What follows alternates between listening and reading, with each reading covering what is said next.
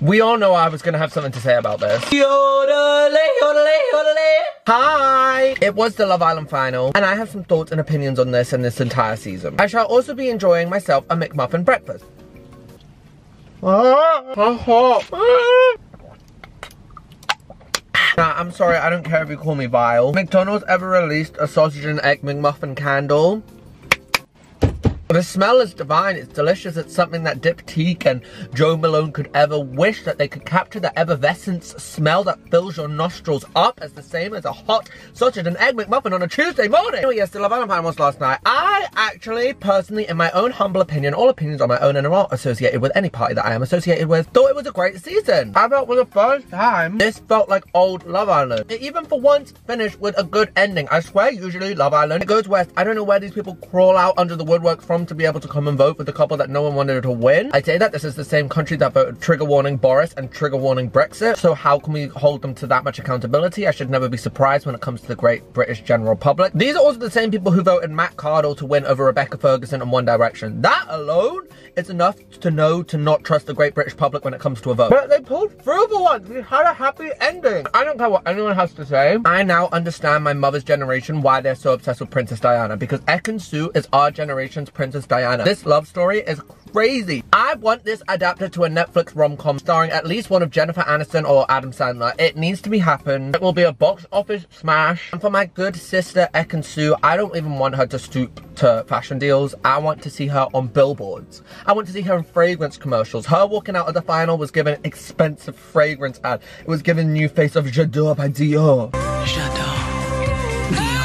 I want to see her at Cannes Film Festival. Do you know what I mean? I want greatness for Ekin Su. She doesn't give me Ekin Su x Missy Empire. Ekin Su x Miss Pap. She doesn't need to collaborate with a brand. Ekin Su is her own brand. For Davide, I'm very much seeing a slot on this morning. A slot on this morning. I'm seeing him cooking up his carbonara while Philip Schofield swoons over him while slurping it up. That sounded disturbing. Deserved it, Ekin Su and Davide. They provided us with so much entertainment. They needed that 50k just to cover like an entertainment service fee. I want Night Shift on Damehood or whatever the hell that's called by the end of this year. The service that they have shown towards this country in the entertainment industry. It started a little bit shaky though when it got to that final two, and me, I don't know why it took so long to get to that result. I don't know why we had to sit through so many ads. It's almost like the ITV producers had a Klarna debt to pay off. But oh my god, I felt like I had aged 72 years by the time I got to that final. I'd bloody forgotten who was in the final by the time we got to the results. It took that long. Nation was gripped when I got to that final two. The Fiat 500's claws, their acrylic ombre nails, were clenched into their velvet crushed headboards in terror and fear. Football Twitter were crying into their pillows in their New York wallpaper themed bedrooms after last night's results. And I'm happy for it. Listen,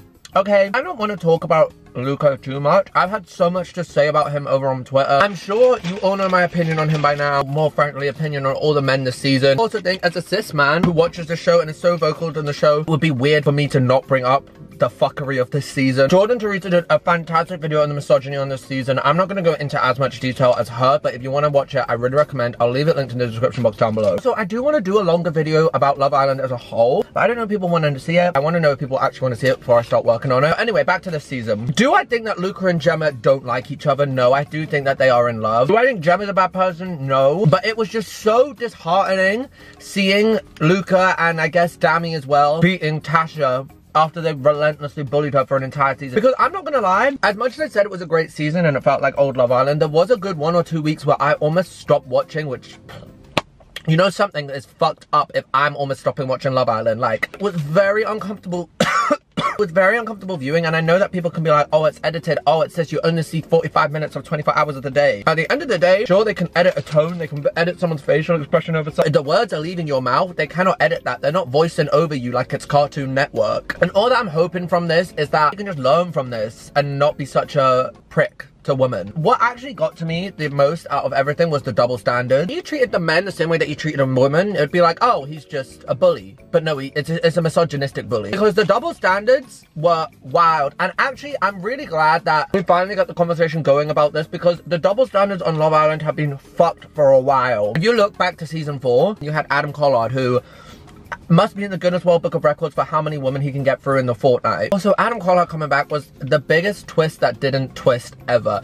It was boring. I don't know if he was on there to redeem himself. He was like there on probation. I forgot he was there. And every time he came up on my screen, I kept being like, oh my God, I forgot Adam Collard was there. God. Back to what I was saying. Megan Barton Hanson in the same season doing the same thing, and the public hailed her. They put her through the front of the mill. It just did make me sad because I know it's a British public vote, so Love Island couldn't do anything about it, but like, was actually shocked when Tasha was announced as fourth. I audibly gasped. I was like, not my Tasha and Andrew, not my baby. Michael Owen, I would need to see your phone bills, and quickly. Tell me how many SIM cards you've started with EE so to have different numbers to votes, because something's not adding up. The math ain't mathing. Tasha and Andrew.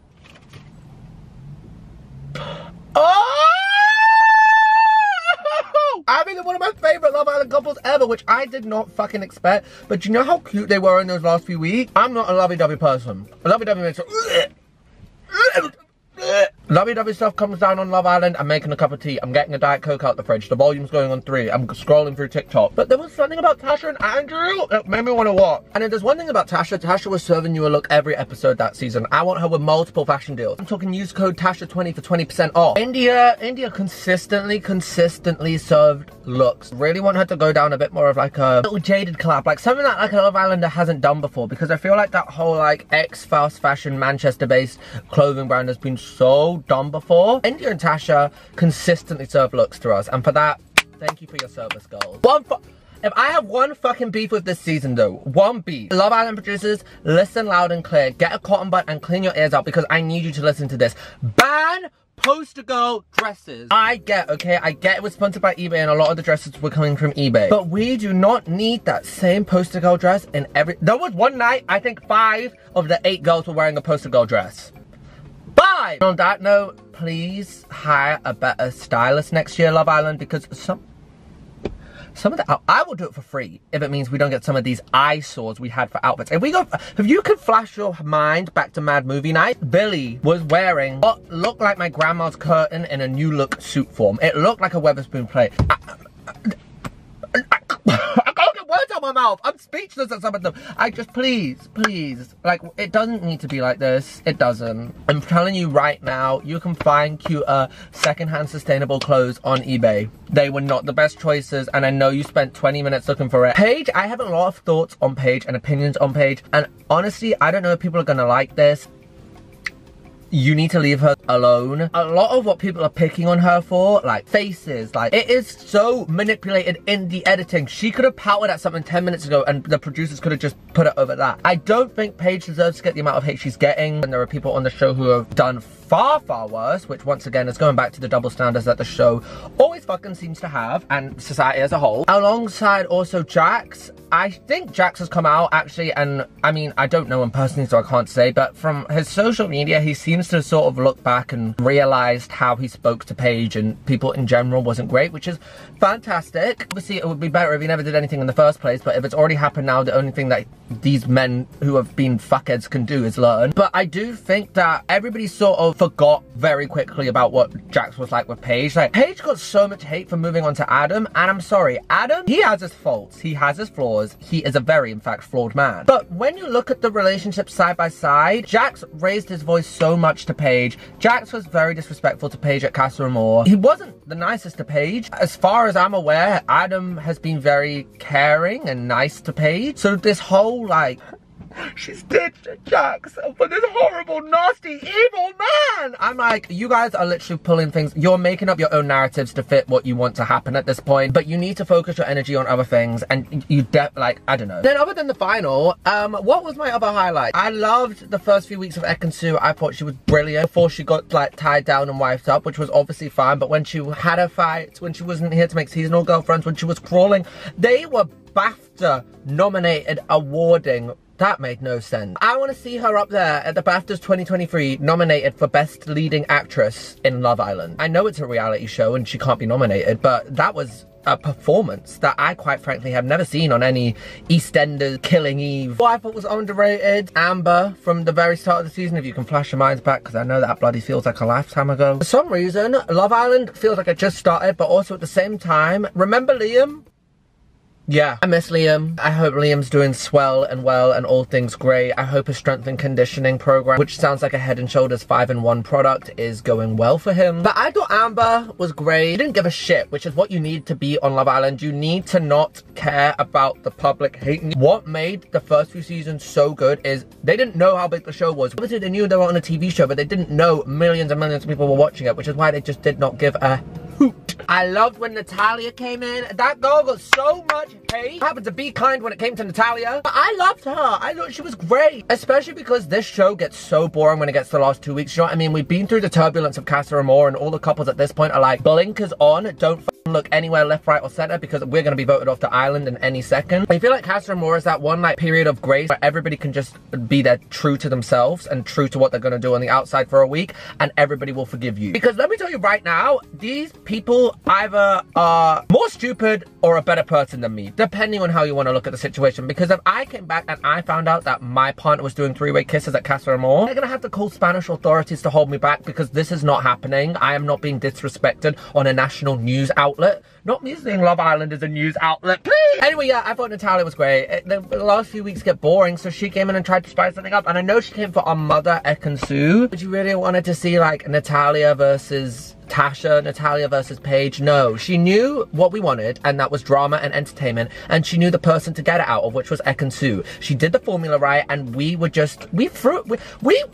owe Natalia an apology, actually. Casa Amor felt like a flop this season. It didn't do anything. Every single partner who cheated, cheated is the wrong termination because they're not together, but you know what I mean, got back together, forgave each other, their new love interests all went home one by one like frickin' dominoes. It made no effect on the villa, really, other than Mad Movies Night, but I think next year we need a different twist. We can't keep beating the same old horse. We need to change Casa Amor. I think, obviously they can never do a proper like whole celebrity Love Island because there's so many people to get in. Like, you're having to get like a cast of 40 single, hypothetically 20 to 30-year-old Love Islanders. That's a hard task. Well, I think they could do a celebrity Casa Amor, because do you know, a good 50% at least, and this is me being generous and kind because I'm scared I'm gonna see these people, are fame hungry to fuck to go on the show. They are acting like this, who are like sort of like everyday person with no sort of like fame prior to the show. Imagine what they will act like when the celebs come in to Casa Amor. They are going to be heads over heels. They're going to be like, this is going to get me my shot in OK Magazine. You know that shot of them when the man's wearing an awfully fitted suit and the woman's in like a floor left gown, and they're taking it like on portrait phone on the iPhone mode, and they're like... Nika's journey actually made me really sad. Hi, just jumping in. For some reason, I have got it stuck in this dumb little pea of a brain inside my skull that Danica's name is pronounced Danica. I don't know why. I know it's wrong, but I don't realize I'm saying it until now I'm editing this back and I'm like, you idiot!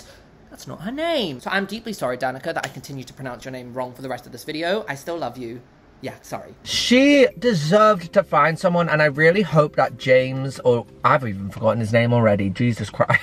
What was the point of putting those 4 bombshells in at the end, by the way? Can I just ask? But Danica, bless her, when she cried, I cried.